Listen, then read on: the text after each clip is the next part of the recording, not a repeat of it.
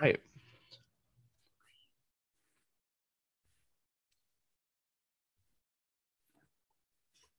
All right. So everyone, please welcome Stefan Kinsella. He is an IP lawyer, a ANCAP, and an author. Is there anything you'd like to say about yourself to anyone who is not familiar with you? I'm an attorney. I'm from Louisiana. I live in Texas, Houston. I'm a libertarian writer for a long time, an Austrian anarchist, and Rothbardian, and also I'm a patent attorney. Awesome. And so in 2 days, you're going on the Austrian economic server. Is that correct? And you're doing that event that they have going on over there with Jeff Correct. Dice. Yeah. That's Correct. going to be a really good event, guys. Make sure y'all tune into that. I think it's like on the 8th. So that's 2 days from now. And so Yeah, let's get there's a link started. on my website under stephankinsella.com/media or events, something like that. And there's 6 or 7 people from the Mises Institute, like Patrick Newman and Deist and me and Peter Klein, I think, some others. So it should be fun. Yeah, that server, they're buddies with us. We kind of advertise each other's events. Should be a fun time. So um, we're gonna get started with a layup question because I know where your answer is going to be, but we'll go ahead and give you an opportunity to explain which is better, Austrian or Chicago school. Well, I happen to be interested in economics, so I prefer real economics to pseudoscience and superstition. So Austrian is realistic, and Austrian economics is the right way to approach it, I believe, and it's a solid foundation of it. In today's Misesian version, as further developed by Rothbard, Hoppe, and other scholars associated with the Mises Institute, is the branch of Austrian economics, which I think has best systematized and defined and improved in a more rigorous form, sort of kind of the original insights of economics, which had sort of deductive reasoning and starting from some kind of common sense assumptions about the way human action works. So yeah, I think the problem with Chicago economics is primarily methodological. So they're trying to ape the methods of the science of the natural sciences because they don't understand that we have 2 realms of phenomena that we seek to understand in the world, and you need different mental approaches for those. And one is the causal realm, which is the study of laws of cause and effect. And the other is the teleological realm, which is the study of the implications of human action, which is humans that have means and goals, and they choose different means to achieve different ends that they choose to pursue. So there's totally different ways of analyzing this. And when you try to make economics more, quote, scientific by aping the methods of the natural sciences, you're just using the wrong tool for the problem. And then you start thinking of this idealized notion of the market as having perfect competition, which is unrealistic, and instant transfer communication of knowledge, which is not realistic, no transaction costs, which is unrealistic. So then you look at the real world and you say, oh, well, there's market failure. So even though the free market's generally good, we need the government to step in and to fix these problems with interventions, which really just make the problem worse. And the Chicago and the school and most of the other schools of economics have fallacious views of value. So they think that they basically have some version of the labor theory of value, which is wrong. And ultimately, they don't understand that the individual is the sole actor, and economic value and action is driven by the subjective preferences of the individual. And that simply means that preferences and utility is not a cardinal, numerical, measurable quantity that you can compare as between persons, and then you can't sum it up and maximize it with utilitarianism, which is what all these other schools of seek to do. So Austrianism reviews understands that that value is subjective, and it's ordinal, not cardinal, and it's not interpersonally comparable. So yeah, I think that Austrianism I would choose over anything else. Yeah, we just hosted a debate about this with Walter Block and David Friedman, and it was really interesting. Yeah, I talked to David Friedman. I talked to him at Libertopia back in 2010, I believe, and he was influential to me. He helped me become an anarchist with his book, The Machinery of Freedom. But his whole approach to economics is basically the Chicago stuff, and his dad's approach, logical positivism, which is eviscerated by Mises and Rothbard and Hoppe, by the way, in their writings. And Friedman is supposed to be some great anarchist thinker, but he's not even. To my mind, you can't be really a solid libertarian anarchist thinker if you're not good on the major issues. I mean, let's say you're for taxation or the drug war or legislation. You can't be an anarchist. I mean, they seem to require legislatures in the state. And Friedman is ambivalent about intellectual property, and like you cannot be. And the reason he is because he's Chicago and he doesn't really have this principled understanding of property rights. And he told me, so I made some comment to him that, well, one fallacy of the arguments for IP is this utilitarian thing that you can sum up utility, and Austrians have shown that you can. He says, well, von Neumann showed that you can actually, so he's got this abstract thing where some kind of academic says that there's a way you could sum up utility, which I think is complete bullshit. This reminds me of the debate between Mises and Lang in the 30s about when Mises started showing that socialism is impossible. You can't have rational economic planning without real market prices in the means of production, which requires a free market and private property rights.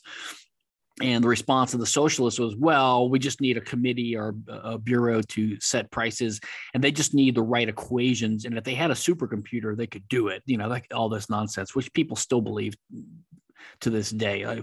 One day we'll have computers powerful enough to let us have centrally planned to have a centrally planned economy that is efficient.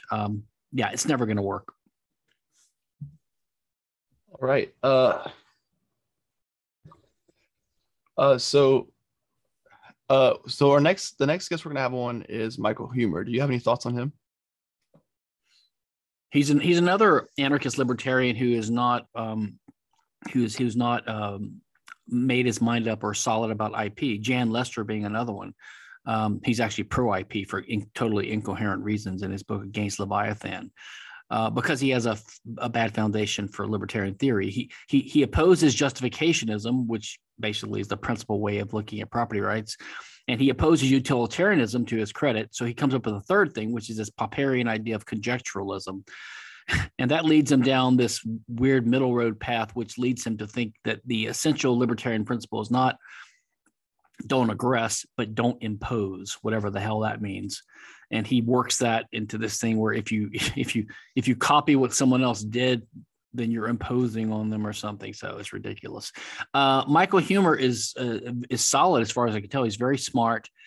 I think he's some kind of intuitionist, and I haven't read a lot of that. I think there may be some common ground there. But the fact that he's not interested in and hasn't come down, it should be obvious to any principled, intelligent, comprehensively thinking libertarian thinker that intellectual property is completely incompatible with justice and private property rights, especially if you're an anarchist, because if you understand anything about law, you understand that certain types of laws can only arise from legislation. They cannot and have not ever emerged in an organic form in a decentralized or common law system, which is the only type of law you could ever have in a just libertarian society. You can't have legislation because legislation requires a legislature. That's just a branch of the state. You can't have a state. So for Huemer not to understand that intellectual property, patent and copyright specifically, are purely creatures of legislation, and I would think he's opposed to legislation if he's an anarchist. So it should be obvious, but it's not. I mean, Hoppe, for example, because Hoppe was so steeped in Austrian methodology and Mises thinking about scarcity, and also the radical libertarian politics of Rothbard, before he even met me or heard about intellectual property back in 1988. Now, I didn't even start writing on this till 1993 or something. So in 88, he was on a panel with David Gordon and Leland Jaeger and Rothbard at the Mises Institute. And someone asked him, what about property rights in information and ideas? And Hoppe instantly said, well, the information is what guides your action. But you have a property right in scarce resources that you control to achieve results of action, but you can't own information. Anyone can freely use information once they learn about it, and they can use it without a conflict with someone else. So because his whole political theory is grounded in Austrian economics, the emphasis on scarcity and the praxeological understanding of the means, ends, way that action works, he instantly saw this. So I would think any anarchist who understands that the state is illegitimate and therefore legislatures can't exist, therefore you can't have legislation, if they just understand that the Patent and the Copyright Act are legislation, they would instantly condemn it. So why Humer doesn't, I don't know. Otherwise, I like the guy. I just wish he would. We need every principled, serious, influential libertarian thinker, especially anarchists, to come out against all the big harms of the state, which are war, the drug war, government school, the central bank, welfare, which I think Humer and all these guys oppose. But intellectual property is up there, like it's in the top 5 or 6 or 7 horrible things the government does. So to be weak on that issue or wobbly on that issue is inexcusable, in my opinion. It would be a good example is like healthcare. It's very hard to defend intellectual property when it comes to healthcare. So I feel like that's kind of a softball thing. So I agree with you. So you think that not being an Austrian kind of sort of yes, it's that line of thinking. I mean, there are solid libertarians who are not Austrian, but I really think that, and I'm not a thicker, so I don't think you have to be culturally conservative or an American or born in this certain year or speak English or be married or be Christian or whatever. I don't think those things are essential. Libertarianism and economics are separate disciplines, but as a practical matter, to really have a good grasp of political theory, you need to know something about history. You need to know something about economics, and logic and reason. And I find that understanding the core Misesian understanding of praxeology and Austrian economics is crucial and essential to really getting a good grasp on political theory and libertarian theory. Right. So this is a question is, what do you think of natural law? And I think another question is, do you prefer argumentation ethics to natural law? Well, in one sense, yes. In another sense, I admire and feel like I'm allies with the natural law people because they're basically rooted in a more or less correct understanding of the naturalness of the system that we need for human prosperity to be achieved. There are some logical problems and a few other problems with the natural law argument, which Hoppe has identified. One would be the is-ought gap that Hume identified, which is that you can't logically deduce or reason from an assertion or a recognition of the state of affairs, which is a factual or empirical matter, an is statement, to an ought or normative statement. You can't go from an is to an ought. Every time you try to do that, as Hume pointed out, you smuggle in a norm. So when you say, because people are like this, they should do this, whatever should you're saying, you're really implicitly resting upon an earlier unstated norm. So you might as well make it explicit. And then either you just agree conventionally that everyone in this community agrees on this just arbitrarily, or just because we're all similar enough to agree, we have these shared values, which I call Grund norms after Hans Kelsen, the legal theorist, basic norms at the bottom. Or you point to certain basic norms that are so core to the argumentative enterprise, the rational enterprise, the discursive enterprise, that they're basically practically undeniable. And that's what Hoppe does. And the second problem with natural law is that, as some people point out, human nature is very amorphous and plastic and diverse and has changed over, I won't say it's changed over time, but it varies from culture to culture, from person to person. So it's not, you can only get so many specificities or specific norms out of that, even if you ignore the is-ought problem. Like any norms you get out of human nature as a general thing are very, very broad. Like, the Aristotelian idea that you should choose to flourish. Okay, that's fine. I agree with that. I think you can get around that with by assuming some lower norms. Like once you've chosen to live, then you've accepted a baseline norm of survival. And if you're going to survive as a man, you should survive as a man, and that means flourishing and that's kind of stuff. But it only gets you so far. I mean, it's not going to get you to the idea that no one should use a condom, right? Which is what Robert Anton Wilson, a kind of I think he was a libertarian anarchist kind of guy, sci-fi writer. He sort of mocked the natural law ideology unfairly to an extent because he equated it with the Catholic Church. And I think his book was called Natural Law or Don't Put a Rubber on Your Willy. So he basically was making fun of the idea that natural law can give you specific things like you should not use birth control, which he's got a point that if you take natural law too uncritically, then you will start to just take your particular religion's mores and values, and you will just say that they're natural law, but you really can't deduce from human nature to say that no one should use birth control. So there is a danger in relying too much on natural law because it tends to basically just congeal and support the customs people happen to have had. Like a lot of cultures do this, whatever your culture happens to be, you tend to think it's the best, but it's just the way you do it. There's lots of human diversity and ways of doing things. I think a better comparison would be like if you compared objectivism to the state church. Because it's kind correct. of like, objectivists do something similar. They take Ayn Rand's personal predilections and preferences, and they felt compelled to elevate them to some kind of universal statement. A couple of times they pushed back, like after she died, Peikoff said, well, when she said that a woman should not be president because psychologically they're not fit to be a leader, he said that was just her personal.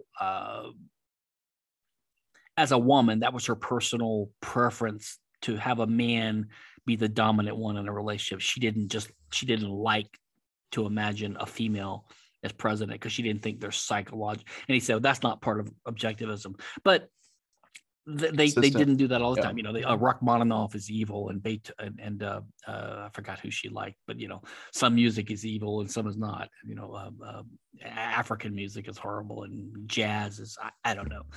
Cats are great and dogs are horrible. Whatever, their capes are good and smoking is good, and so you got to be careful not to elevate your personal preferences into some kind of universal objective thing that everyone needs to follow. Yeah, it's kind of just a bit strange. So what do you think about transcendental idealism? You'd have to define that for me. I'm not sure I know what you're referring to.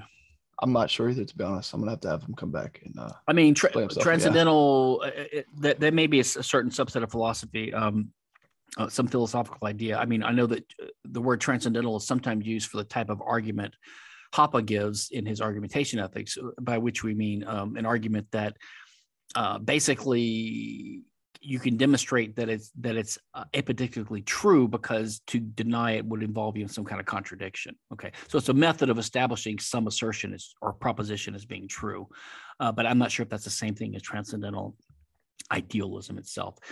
If idealism as a philosophical epistemological matter, I disagree with. I'm a realist along the lines of some of Rand's writing and David Kelly's writing. I'm certainly a realist. I'm not a Kantian idealist, if that's what they're getting at.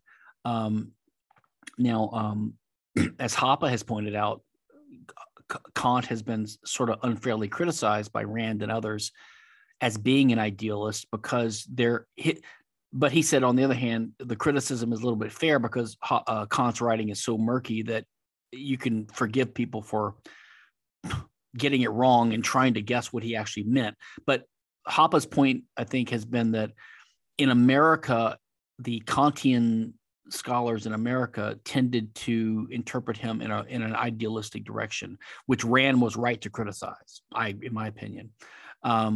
But in the continent, in Europe, the interpretation of Kant is more realistic. And I think that's what Mises does and Hoppe does. So they take a core of Kantian approach to the synthetic a priori and deductive reasoning and this kind of stuff.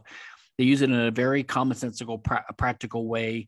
combining it with praxeological insights of Mises to result in a realistic view of the world, which I think is actually compatible with Ayn Rand's realism and David Kelly's realism, just they use different terminology. Yeah, this guy says it's Schopenhauer's version of German idealism. Yeah, I don't know I'm not more really than familiar. what I've said. I'm not a philosopher. Yeah. My son is a student of philosophy. Maybe he can someday figure this out. Yeah. So this is oddly specific, so I have no idea what's on this page. But he asked for your thoughts on page 173 of Democracy: The God That Failed. You have it in front of you? No, I have no idea. I was like, maybe that's a famous page or something. I have no. My guess is it's some kind of quote about homosexuals or something, covenant communities. I don't know. He seems like an intelligent guy, so probably not. Ask him to give a quote, and you can read the quote, and I can comment on it. If you give a quote, we can. Won't you come back to it if he writes? Yeah, he seems intelligent, so it's probably something good. Do you have any upcoming books? Well, I am working something I've been working on for 14 years. I'm determined to get it out. The anti-fascist mob. Sorry, that's my Hopper ringtone. I'm determined to get a book out this year, and I think I will in the next 6 months or 9 months. It'll be Law in a Libertarian World. It'll be an edited selection of my kind of core libertarian legal theory contributions. So, and all the writing is already online. It's on stephankinsella.com/LLW. And then after that, I've got a few books I want to start working on in more more seriously for the next few years. So I want to do a brand new book on intellectual property, because the one I wrote before was like over 20 years ago, and I've learned some things since then. So I want to do a new one called Copy This Book. I want to do a couple of compilations of, like, I want to do maybe with one or two other editors, an edited selection of libertarian-oriented anti-IP writing, because there's no book on that right now. And a couple of things like that, a couple of anthologies, things like that. One day I might do a short 120 page summary of Hoppe's political theory and social theory. I'm not sure. That's on my bucket list. That would be a good read. And also, I am toying with the idea of doing a companion or a follow-up to the Michael Malice wrote a book recently, or edited a book called The Anarchist Handbook. The Anarchist Handbook. Yeah, I've come up with a list of other writings that he didn't include, which would be nice to include. So maybe like a volume 2 of that, or a follow-up. Yeah, there's a lot of anthologies from the left anarchist perspective. It would be nice to have another one from the right anarchist perspective. Yeah, and Michael's is good. It's not completely. He does have some left stuff in there, but it's not dominated by that. Mine would have almost none of that. It would be all solid right or right stuff. Maybe one or two tinging left, but not that much. So some things he left out that would be a good follow-up to that. So that's a possibility too. The problem with that one is it's copyright, because if you self-publish a book like that, you need to go to Amazon and you need to prove to them every chapter in there you have the copyright permission. And if there's like 20, 30 chapters in there, you've got to chase down, maybe say 1/3 of them are public domain because they're so old, but there's a good half of them that are still under copyright. And so maybe half of those easily you could find the author and get permission. But what if something's published in 1950 and you don't even know who the heirs are anymore, or it's out of print? I mean, it's just, again, copyright is a huge problem. And Amazon won't publish it. Yeah. Amazon won't publish it unless you can prove that you have cleared the copyright. So that could be a barrier. That's why I prefer to write my own stuff, then I don't need to clear it. And what's your your original book on intellectual property called? Against Intellectual Property. It was really a long article for the Journal of Libertarian Studies in 1998 or something like that. And then the Mises Institute republished it as a monograph, a short booklet, in 2008. So it's called Against Intellectual Property. And I stand by everything in it, more or less. I would tweak a few things, but there's additional ways of arguing and additional evidence that I've come across in the 20 years since it came out. I'll be sure to link your website and then have that under as well. So Yeah, everybody and all this can is look at under it. Yeah. under my IP devoted site, which is c4sif.org, Center for the Study of Innovative Freedom. C4S, the number 4, c4sif.org/a, excuse me, AIP, which means against intellectual property. It's all there. Awesome. Who do you think is the most underrated Austrian economist? Probably Jeffrey Herbener. He is a genius. I'm sorry, Jeffrey Herbener. Yeah, Jeffrey Herbener. He was one of the co-editors of the quarterly of the Review of Austrian Economics. He's a good friend of mine. And he's up there with the, I think of there's a few core Austrian thinkers who I think of as high Austrians because they're heavily praxeological. And by that, I mean, they're not just correct and good. Like Walter Block's a good example. He's great, but there's a few that really, really rely heavily in their analysis on praxeology. Like they use Mises's, they go deep into praxis. They don't just give it lip service; they actually use it in their reasoning.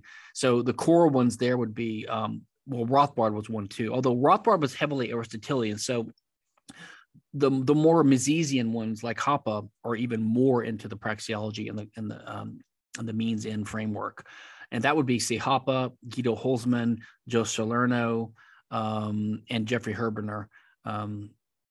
I know there's a few others I'm missing out, and there's a younger crop that are good too on this, like Matt Mahai and some of these guys. But from the guys I really learned from, that really are not just like good fellow travelers and good supporters and good Austrians, but like the ones that have developed and really rely upon praxeological theory.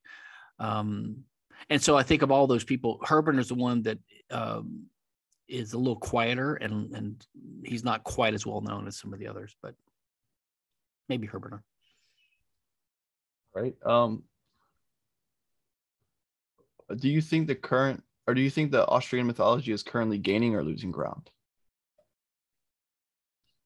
I think Austrian economics is on better ground now than it's ever been, as far as I can tell. It's not just some truncated thing that only 5 people know about, like it was maybe 40 years ago, 30 years ago. The Ron Paul Revolution and the expanded number of libertarians, look, the Mises Caucus and the Libertarian Party, things like that. More and more people are aware the Mises Institute is well known now. It's not dominant anymore because it was the only one on the internet, at a certain time. But now there's lots of other groups, but it's still well known and it's entrenched as a main player. I think the one problem with it is that you have like essentially two branches of Austrian economics. One is the Misesian branch. That's the sort of Menger, then von Bawerk, then Mises branch, then Hoppe and Rothbard and all these guys. The Mises Institute version, which is praxeology, I think of it. Then the second branch is the softer, more Wieser, Hayek, Kerzner, George Mason University branch of Austrian economics, which I think is not really. I think they're distinct, and I think that there's some flaws in that approach because they've veered from praxeology. They've strayed from praxeology. So I think it's a different approach. It's more based upon the market process and knowledge problems and this kind of stuff. Do you think empiricism is useful? I mean, I'm not an economist, so I'm reluctant to speak too definitively on this stuff, but I tend to think not much because economic analysis has to proceed basically according to the way Mises lined it, by analyzing the implications of human action in sort of a ceteris paribus way in a verbal manner. There are limitations to the empirical method because of the nature of value. So I think that empirical things can help illustrate. It can be useful pedagogically to help illustrate our propositions. Like if we claim that the reason there's unemployment is because of various government interventions like the minimum wage, because we know deductively what the minimum wage must do. And so we can point to historical examples to illustrate that point, to help people understand and grasp it. But what they're trying to grasp is really an a priori or deductive point. So if you use, and most people, a lot of people conflate economics with finance and with entrepreneurship. They think, oh, it's the old complaint. If you're so smart, why aren't you rich? I mean, economics is not about predicting the future. You can use it as a policy tool. Like you could say, look, if you understand economics, then you know that if you favor human prosperity and freedom and peace and cooperation and all that, then these policies are inimical to that, because economics tells you this. Your minimum wage is not going to make people better off. It's not going to help the poor. It's going to make them worse off. Economics tells you that. So it can be used to help guide policy, to help criticize law. When you have a bad law that's causing problems, economics can help you in a policy manner. But I don't think it's not going to help you get rich on the stock market, really, except in general ways. Like if you understand that inflation is coming because the Fed is inflating the money supply. So, you can have some general things like that. But I don't think that, economics tells you that the reason entrepreneurs are successful is because they are better at forecasting the future. How and why they're better is not an economic insight. No, I don't think anyone knows, to be honest. Mises just called it an unteachable art, and he called it the understanding, or Verstehen in German. So knowing economics won't make you have better forecasting ability as a pure entrepreneur. So that'd be my answer to that. What do you think is the best way to counter the state, or is the best way to counter the state by subverting its means of establishing control through the political economy? I guess that's the agorist question. I think that's an activism question. Like, what can we do to achieve more liberty and limit the baleful effect of the state? I'm not sure we can do anything, to be honest. One answer I have is just wait, but libertarians don't want to hear that, because I do think things will get better. I think we're in the infancy of the human race. We're still primitive. We don't think we are because we have spaceships, but we are. We're still cavemen, and we act like that. We still have superstitions, and we have stupid traditions, and like democracy and religion. So I think that the human race will improve. Now, the one thing I do think has happened, like I don't think libertarian advocacy is really going to do it, because there's only 1% of us or even less that are interested in this kind of stuff. So people are never going to be interested in hearing our lectures on economics or on political theory. They have other hobbies, So I don't think that's what's going to do it. And even if you persuaded 15% of the population tomorrow, then, in 10 years, it'll be back to 1%, but I do think Bitcoin has a chance of doing this, because if Bitcoin does succeed in the way some of us hope, it will eventually supplant the fiat dollar, fiat currencies, and that will end the ability of the state to deficit finance, which is how they rely upon their massive spending now, right? Because they can't tax people enough to do it, so they just inflate to do it. But if people don't use their money, they can't do that. So I have a feeling that Bitcoin is going to put the state on a huge leash, on a huge budget. It's going to restrain their ability to spend, and that will mean an immense increase in human freedom. So I think Bitcoin itself is probably the greatest single thing that's emerged in the modern times that can actually put a big damper on the state's intrusion into our lives. I'm all in favor of education and trying to understand things, but I do it more to understand and to just advance theory, just like someone who's a Jane Austen scholar or Shakespeare scholar. That's their avocation or their intellectual pursuit, and they do it to understand and to advance, or a physicist or a mathematician or a poet, whatever. So I think there's a distinction between understanding political theory and coming up with justifications for what's right and wrong. But don't delude yourself that just figuring this out is going to change the world. You might change a few minds, and you might advance the theory among that discipline of people interested in it. I don't think the Libertarian Party, which I'm a member of for a few years because of the Mises Caucus people joining it. I don't think electoral politics is a way to achieve much. I don't think court challenges can do very much. I'm in favor of doing what you can. I don't think voting can do much because democracy is democracy systematically is designed for the power of the state to keep growing and for corruption to keep growing and for short-term, short high time preference thinking to dominate and for corrupt politicians to be elected. So I think that the best way to achieve liberty in your personal life is to look at the rules around you, look at the constraints, and to try to succeed and become as rich as possible. I don't mean in monetary terms, but basically have as much insulation and power from reputation and your social status and your money and whatever that you can basically, get some immunity from the state's depredations. And also, I think that the advancement of technology over time in free trade, international trade, eventually, hopefully the world will, the human race will keep evolving and we will outgrow the state. So that's my hope. So back to the topic of economics briefly. What do you think is the best thing you can take away from the Chicago School of Economics? Well, their common sense reasoning on basic issues is by and large good. I mean, one of the books that helped, I won't say convert me, but helped open my eyes was Milton Friedman's Capitalism and Freedom, and also his book Free to Choose. Probably I would have more disagreements with that now reading it because I would be more on alert to the deviations from Austrian methodology and stuff like that.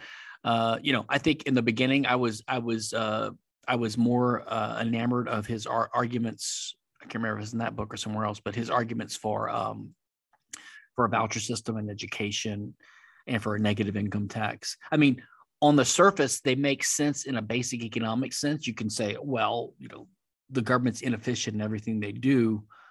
So instead of having government run schools, just give people a voucher. But politically, that's a bad idea. I think I'm totally opposed to the voucher system in educational choice now because it's basically, I don't think the form of state welfare matters that much. And the voucher system would basically expand state welfare.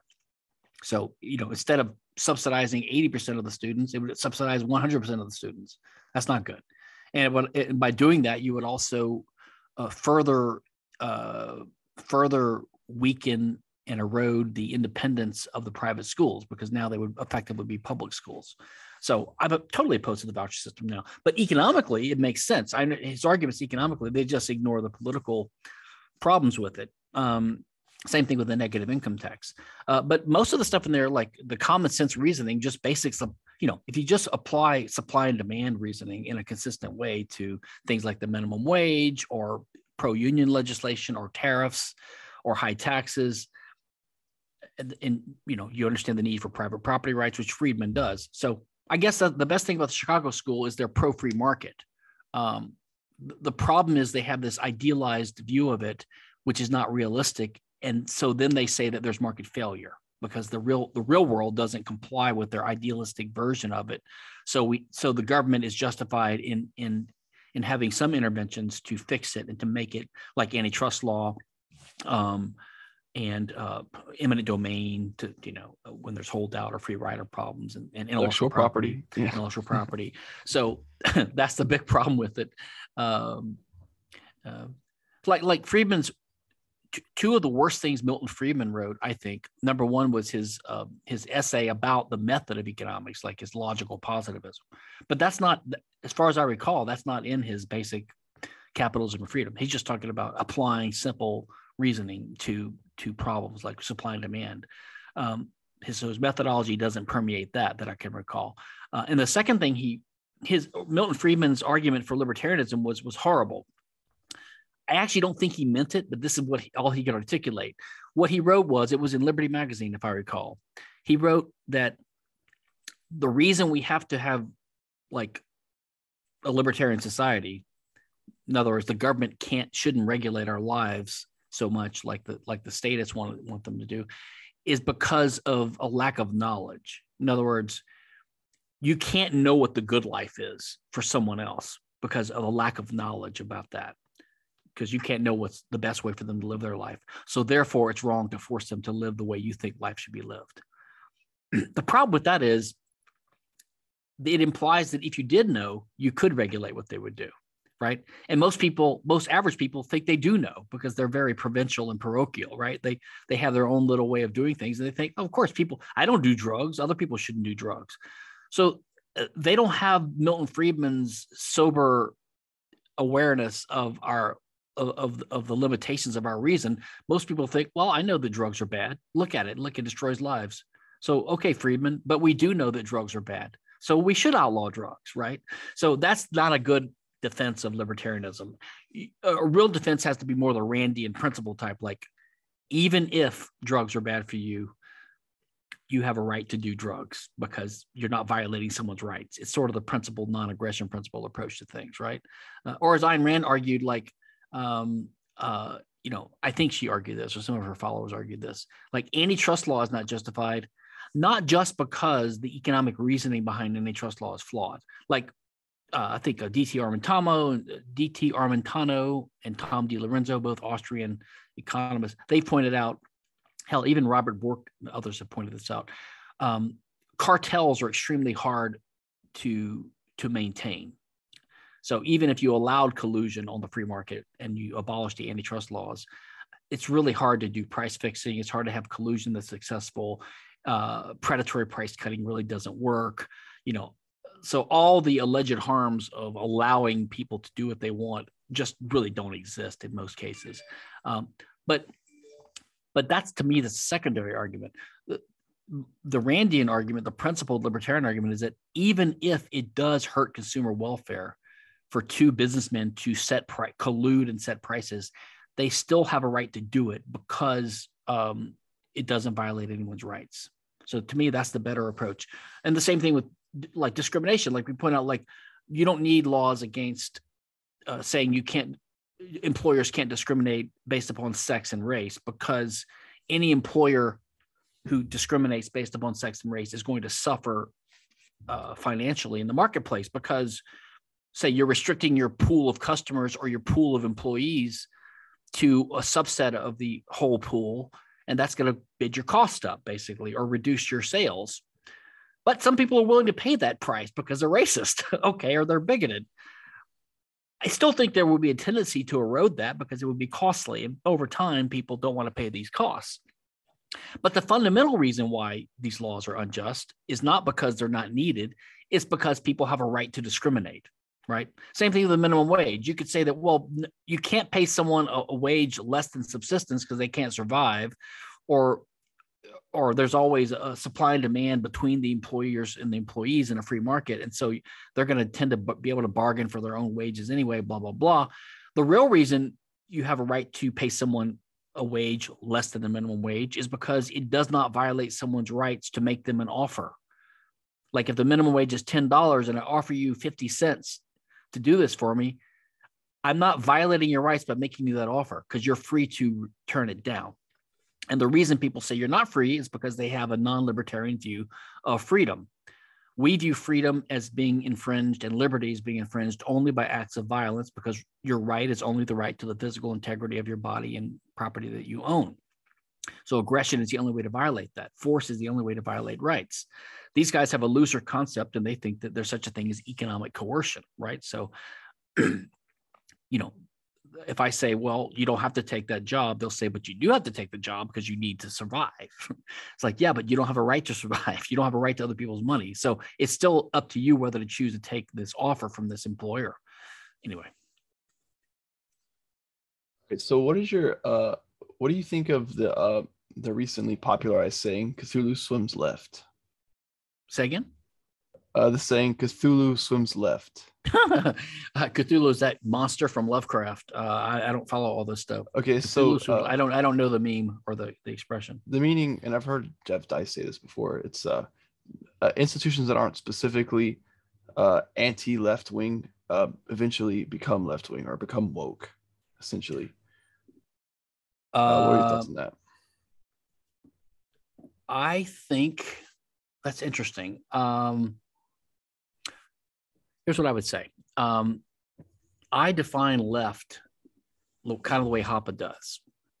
Leftism is an egalitarian view of human nature, and that's how they gear their policies. And the right is essentially realistic, like it understands that for a private human society, there's going to be natural hierarchies and natural authority and natural segregation and natural discrimination, things like that. Whereas the left wants to ignore this reality. And Hoppe has an essentialist definition of socialism being not just the centralized ownership of the means of production, but in general, it's the institutionalized interference with private property rights. So basically, the state is socialist, and socialism implies the state. They're kind of the same thing, and crime is the same thing, except for private crime, which is not institutionalized. So public crime, the state, and socialism are all the same. And I would say leftism, in a sense, is bound up with all that. So really, we're talking about statism. And in today's world, that's basically the democracy. So I would say that states, leftism, they do have a tendency to keep growing and getting worse and worse and making things worse until it collapses. And then who knows what comes out of that. As far as leftism itself, maybe in a more narrow sense, I do think that the left has been winning the culture war for 50 or more years. And it's sad. And I think part of the reason is that the more culturally conservative, if you want to call it that, types have just been cowed into being on the defensive. And when they try to go on the offensive, because there's a cost to be paid by bucking the dominant, intellectual trends, which are lefty, you tend to get people that are the losers, because the people that have a lot to lose don't want to buck those trends first. So you tend to have people that don't have much to lose are the first ones to buck the trends and come up with a positive counteroffensive. And they tend to be the icky types, the ones who use the word cuck, and they're the alt-right, and they're kind of a little too chummy with these guys that want white European kind of family structures. And, part of that's because it's a backlash against this, the implicitly anti-white and anti-male bigotry of the institutionalized laws and regulations that the left has gotten enacted. So there's a backlash, but the backlash is spearheaded by a lot of unsavory characters quite often. So, and that tarnishes us who want to fight too, because then the left identifies with them and paints us with a broad brush. And, so it's messy. And I think the only way to get out of that, in a way, is to put yourself in a position in society where you're unimpeachable and you're uncancelable. Like, if you have a lot of social standing, a lot of money, your character's unimpeachable, you can just say what you want. Instead of being cowed by people that want to try to cancel you. Like if you say, I don't think that men can't be women. I just don't believe that. I'm sorry. Instead of being cowed if someone says, oh, you're a transphobic bigot, just say you're an asshole. Fuck off, walk away. You don't have to put up with it. But if you're weak, or if your job depends upon, something, and you're dependent upon your job because you don't have any savings, then you have to be careful what you say. So the solution is to aspire to excellence, right? So that you can say what you want, and so that you can't be canceled, and you can don't have to join the icky guys in fighting against this stuff. You can be part of a positive uprising against the left. I don't know. I think I'm diverting from the Cthulhu leans left, but it is a symptom, and it's a problem. I think that was really well said. So I want to make sure we get to this. This is, the 1 year anniversary of the most tragic event in human history. Happy January 6th day, by the way. Yeah. Happy January 6th. So what are your thoughts on how, the reactions to that, I guess, generally speaking, and, how the media has responded, and even how libertarians have responded to it? I don't know. I haven't noticed. I mean, I don't know. Have the Beltway libertarians been kind of sucking up? And the day of, they definitely were. I think they somberly saying this is a horrible. I mean, this January 6th thing has become a litmus test where your mainstream person, they will sort of pose it to you like If you don't answer the right way, they're going to exclude you from polite society. And again, I don't play these games. I mean, I've had a few of them do this to me, and they'll say something like, "What do you think about January 6th?" And I'm like, well, let's think about it analytically. Who owned that building? So I look at it from a libertarian proprietarian point of view. It's like, well, I don't think that the guys that work there own it, because they're a bunch of criminals. So what crime did the people commit? Trespass. Yeah, but that implies that they were using someone else's property without their permission. I would say, if anything, the taxpayers are the true owners of that property, and they're not committing trespass by using it. I mean, I don't think these guys are some kind of libertarian heroes that went in there. I think they were rabble, and they were just conspiracy nuts and whatever. And I don't think it was prudent to do that, because it didn't do anything good. It gave an excuse for the state to crack down. But I don't think it was like a dark day for democracy or some horrible thing. I think it was kind of funny, to be honest. One of the best things Trump the whole time. Yeah, one of the best things Trump did was to discredit the state to a degree. That's one reason they hate him, because he's discredited the state. I mean, he's made it more look like the laughingstock that it is, and also the deep state, just hypocritical, power hungry cabal that it is. So I don't think Trump did that intentionally, but he helped do that. So that's one good thing he did. So no, I don't know. I mean, most libertarians I know just look at January 6th as a big nothing burger. I haven't heard too many Beltway types joining with the establishment in condemning it, but maybe they have. They definitely were the day of. I mean, you'd expect people like Justin Amash to do that, but like there were probably some anarchists in there as well. So this is a silly question, but I'll ask you anyway, because I'm sure you'll give a good answer. If I believe in argumentation ethics, does that mean sleeping people or babies don't have rights because they can't argue their case? No, I don't think that's not a stupid question. It's not an insincere question. I think it's trying to understand how the theory would apply, because on its face, the theory would seem to indicate that rights come from arguing. I don't think the theory doesn't imply that rights come from arguing. The theory poses arguing as a thought experiment to illustrate why we have rights, but it doesn't mean that like you're 22 years old and you've never participated in an argument, so therefore you don't have rights yet. It's not like a rite of passage. It's not like you have to argue with someone and then you get rights. I think the whole purpose of argumentation ethics is to explain why any political ethic other than libertarianism cannot be coherently justified. So if you come up with an argument for we should have socialism, argumentation ethics shows that argument is inherently contradictory, therefore it can't be true. Because anyone arguing would have to presuppose peace and the kind of basic norms that are compatible only with libertarian higher norms. But the argument recognizes that the people that have rights are fellow humans that have the characteristics that people that are participants in argumentation could have, which is rationality and the ability to communicate. So then the question is, what kind of creatures have that right? Like, for example, someone sleeping, everyone participating in argument is a human being, which has a real biological body and sometimes needs to sleep. So when you're arguing about what, or having a discourse about what norms are justified, which ones we should adopt in society with each other, you're trying to come up with norms that are compatible with our nature, because everyone there has a nature and have a roughly similar nature. That is, that we're human beings with bodies and living in a world of scarcity, right?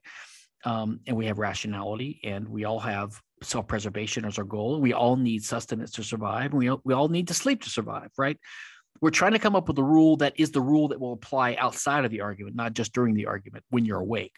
So you're trying to come up with a rule that applies in general to human life, which means, like, a year later, when you have a dispute, a certain law will govern that dispute, and the law itself has to be compatible with the political norms that you could justify in argumentation. But the law governs humans all the time, even when they're sleeping. So then the question is, how would that extend to babies or people that are mentally defective or people that are comatose? And I don't know if argumentation ethics gets you exactly there. Then it becomes a practical thing, a practical case of judgment, like saying, well, the essential nature of the people that rights apply to are the types of people that could just engage in discourse. That is humans that have rationality. So then the question is, well, does that apply to babies? Because they have the capacity to develop into rational beings, but they can't do it yet. And I think most people in society would include them within the category of rational adults or rational humans that have rights, because they're going to develop into that. And furthermore, while they're doing that, their parents are essentially their caretakers and can decide for them and protect them, and they can assert their rights on behalf of the child. That's how I look at it. And I think you could augment the argumentation ethics approach of Hoppe with some insights of Loren Lemaski in his book, Persons, Rights, and the Moral Community, where he tries to argue from, I think it's more of a contractarian approach to rights, but he establishes in his argument rights for adult rational humans. And then he says, well, what about these defective people or these infants or these comatose people? And he has an argument he calls piggybacking, like they contractual, in a social contract kind of way, they piggyback on the rights of the normal case of humans, the adult case of humans, by having the social community attribute these rights to them. You can think of it like a burden of proof thing, like in the abortion argument, we're never going to solve scientifically when a fetus gets rights. It's not going to be at 3 months and 3 days or something like that. But what we say is, well, we sort of know the endpoints. We know that like an 18-year-old kid has rights, and we assume that a baby has rights. And therefore, we assume that a 9-month-old fetus has rights because it's not that much different than the baby. But we don't assume that a 1-day-old zygote right after fertilization has rights because it's just got nothing in common with it. Doesn't have any rationality. It can't live on its own. So somewhere between fertilization and birth, we are going to attribute rights to this. And to be on the side of caution, to err on the side of caution, we want to move the line a little bit earlier. So maybe late-term abortions would be considered to be a type of wrong. Although personally, I don't think it should be outlawed because of other considerations, like such a law would require too much invasiveness into the personal sphere. My solution is to put the jurisdiction on the mother and the family. So, so they're the ones that enforce the law and make up the law and interpret the law themselves. They have the jurisdiction because you can't give it to any outside group. That's my solution to this. But the point is, in a similar way, we might attribute socially, like erring on the side of caution out of respect for human life and the capacity of human life to develop and for what the person once was, if they have a coma or something like that, and how close they are to us, like if they're mentally retarded. We might err on the side of caution and human decency and out of respect for human life, give them the same protections almost as a fiction. So I think that's the only thing that could ever happen. That's how it has to be, because you do have these kind of gray area cases. Yeah, I feel like a lot of people on the server, myself included, a while back, not understanding argumentation ethics is like it's a very abstract concept, and it's like if you hear about it, you're not going to really understand exactly what it means. But I think the question about babies is. I found page 173, by the way. I've got it called up. Yeah, I was about to read that too. Yeah. Okay. I don't know what the quote is. Go ahead if you got it. Oh, yeah, I'll go ahead and just read the quote from him. A member of the human race who is completely incapable of understanding the higher productivity of labor performed under a division of labor based on private property is not, properly speaking, a person, but falls instead in the same moral category as an animal of either the harmless sort, to be domesticated and employed as a producer or consumer good, or to be enjoyed as a free good, or the wild and dangerous one, to be fought as a pest. Right. That's good. I thought he was going to go with something else. That's interesting. I'd have to read around this to get the full context, but my guess is this is roughly compatible with Hoppe's written before, which is where he talks about. I don't think he's talking there about babies and things like that. I think what he's talking about is the choice of people to respect rights or not. So I've got this post on my site stephankinsella.com/LLW. It's called, I think he calls it treating aggressors as technical problems. So basically, when you envision the libertarian rights as being those that could be agreed upon by rational humans of goodwill in an actual peaceful discourse, right? So they have to be compatible with peace and those presuppositions. It doesn't mean everyone's got to play the game. Someone might refuse to play the game. So if someone refuses to mutually recognize your rights and to admit that you have rights, just like they claim rights for themselves, then they're putting themselves in the position of being like an animal would be to you, like a pure threat, like a hurricane or disease or a storm or starvation or a drought. So in the world, we face these technical problems, which we have to deal with. Like there are challenges to living other than the danger posed by other humans, which we seek to reduce by laws that we all agree on, that most people agree to respect.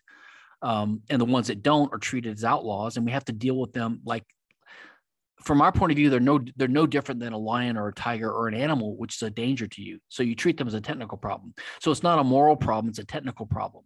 So how to deal with them is not a moral one, because they're not amenable to reason. They don't want to listen to reason. They're not willing to respect your rights. You're not going to persuade them because they don't want to hear it. They won't step into the arena of discourse, which would require them to accept your equal moral status with them, right? So if they won't do that, then they just become a technical problem, which is just the problem of criminal justice or law enforcement. What do you do with the 1% of people that are going to be outlaws, and they're going to be you have to treat them like they're animals. They're crafty animals, and we have to come up with a system to try to combat them and to defend ourselves. You can use locks and you can use guns. You can hire security forces. You can have a justice system which catches them and punishes them and sends a message. You can ostracize them. But, in the end, the real solution is the fact that these people tend to be poorer. They have less resources and means because they're not part of the division of labor society. So they lose out from that. So they tend to be have less ability to do harm than we have the ability to defend ourselves. Although, unfortunately, because of the way entropy works, it's easier to destroy than to create. So they can do a disproportionate amount of damage. I suspect that's what he's getting at there, but I'd have to read it in more detail. Yeah, I remember pondering on that last time I read it. I'm certain he doesn't mean that infants don't have rights or something like that. No, he doesn't mean anything. I think you pretty much nailed it, if I remember right. I think that was the context. But so what is your opinion on moral error theory? Moral error theory? I don't recall what that is. You'd have to familiarize me with it. Yeah, if you could clarify, then I'll come back to that. We are starting to run out of time, but I'll ask you last one or two questions. Sure. So besides those of Mises and Rothbard, what are some key works for understanding Austrian econ and libertarianism? Oh, that's a good question. I would refer to a couple of bibliographies and collections of recommended works that I and others have come up with. So if you go to my website, stephankinsella.com/LLW, and look for the greatest libertarian books, I have a post there which links to an article on Lew Rockwell and plus some other stuff with some suggestions. And it also links to a couple of bibliographies by Hoppe on anarcho-capitalist writing and David Gordon and Lew Rockwell on, I think, anarchist or market anarchist writing, something like that. Some of the key books, repeat the question again. Or what are some key works besides those of Mises and Rothbard for understanding Austrian economics? And obviously, economics is one lesson and another good one too for understanding. Yeah. Well, Hoppe's A Theory of Socialism and Capitalism, and his next book, The Economics and Ethics of Private Property, are essential. Plus his kind of monograph pamphlet, Economic Science and the Austrian Method, I think it's called. So Hoppe, plus some of the other Austrians I mentioned earlier, Salerno and Herbener. And I've got a couple of good posts on my website, which collect some of the writings of these guys and their opponents on the Hayekian side on a couple of issues. One was on free banking, and one was on the dehomogenization debate, which was separating Mises and Hayek.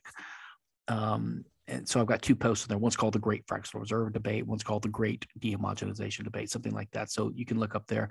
As for other writings, well, I think actually Bastiat, the Law, is really good. Sort of proto-Austrian.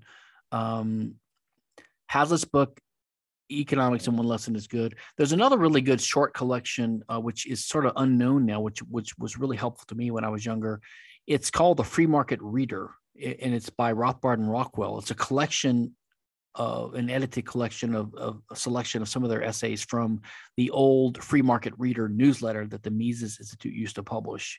That's really good. And the Free Market Reader 2 is not bad too, but number 1 is really good. You can find that. It's a really nice collection of kind of short articles, kind of like Freeman magazine style articles, but written by Rothbard and Rockwell mostly. Minimum wage, things like that. I'm trying to think what else on Austrian economics itself. I mean, I like a lot of the adjacent stuff. I like the stuff that goes into its effect on law. So like Von Bawerk has some interesting stuff on legal theory, and his, I think it's called four classic essays, something like that. It's hard to find, but I found it in PDF form.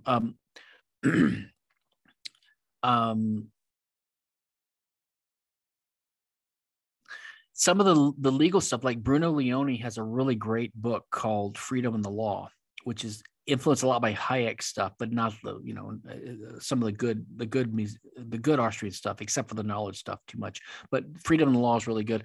There's another guy named Giovanni Sartori, another Italian legal theorist, who's got a book. I think it's called Liberty and Law or something like that. It's really interesting. So I don't know. I would look at my other list that I mentioned of the greatest libertarian books, and I've got lots of recommendations there. Randy Barnett's book, The Structure of Liberty's got some good stuff in it. The Tannehill's The Market for Liberty. This is more political theory and legal theory, but a lot of it draws upon some Austrian insights.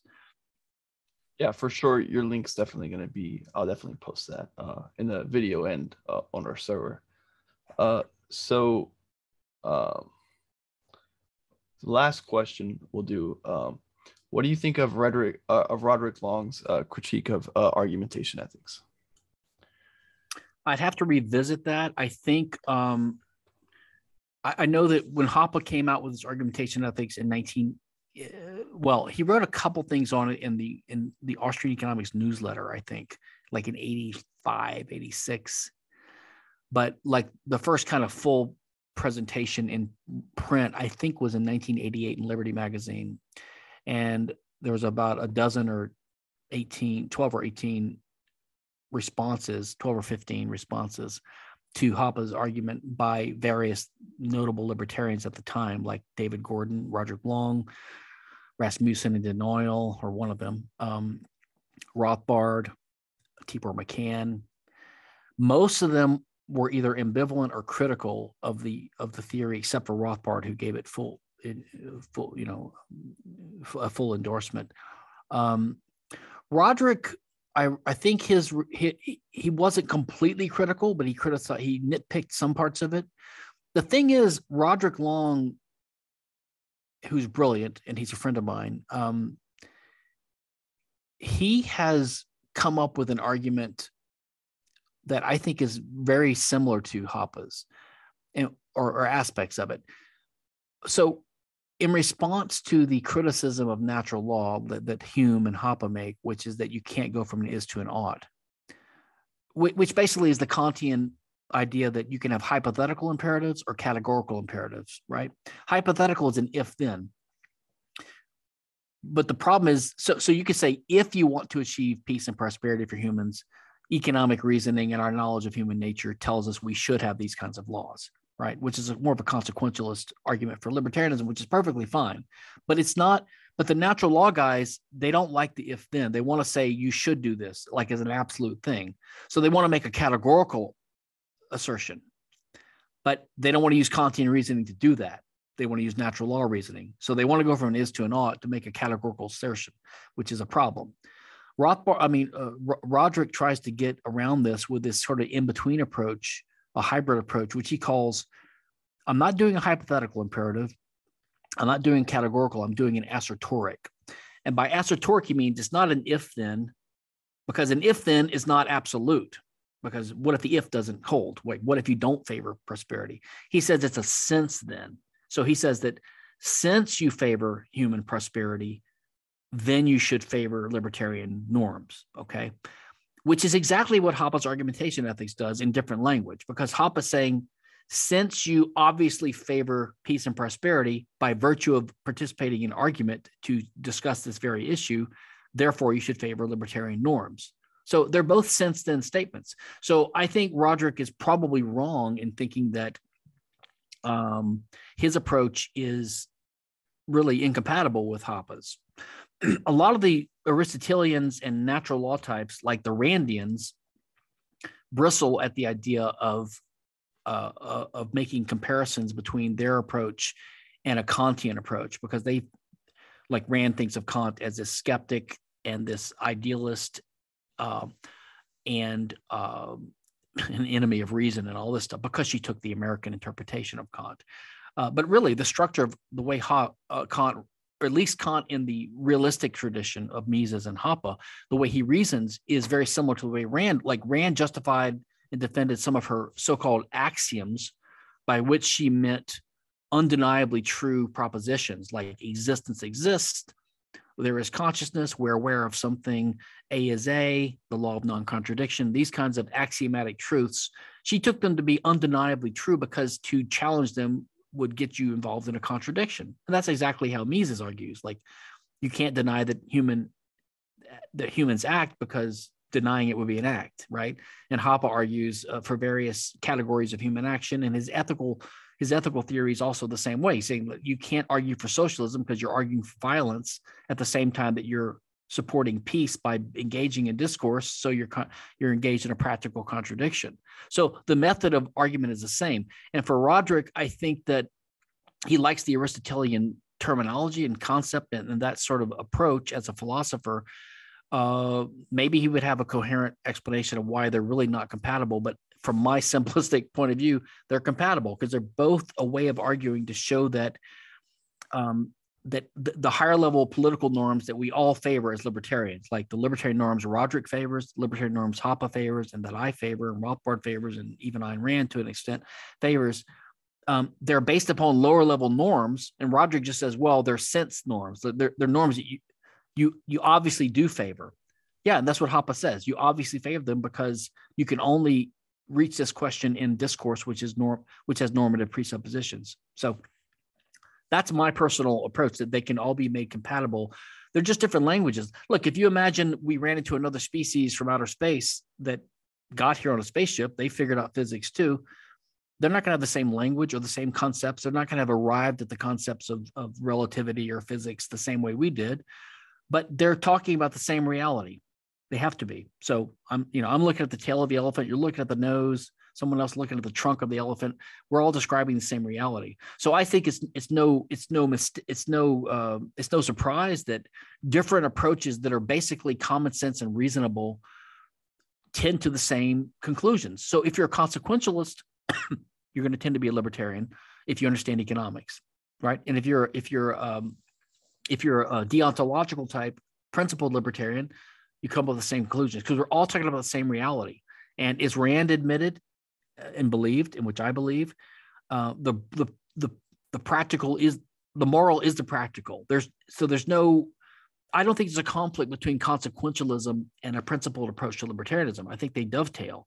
Now, utilitarianism is a different matter. The way I view it is the way Randy Barnett outlines in the introduction to his book, The Structure of Liberty, which is not online, unfortunately, but you can find it at b-ok.cc or the Z library. What Randy lays out is he says, look, consequentialism, which is his approach, I think is perfectly compatible with a deontological approach because the practical is the moral and vice versa.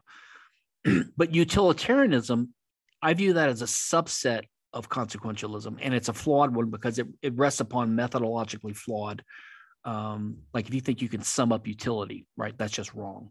But consequentialism broadly stated, there's nothing wrong with that because we're in favor of rights because they lead to good consequences for us, right?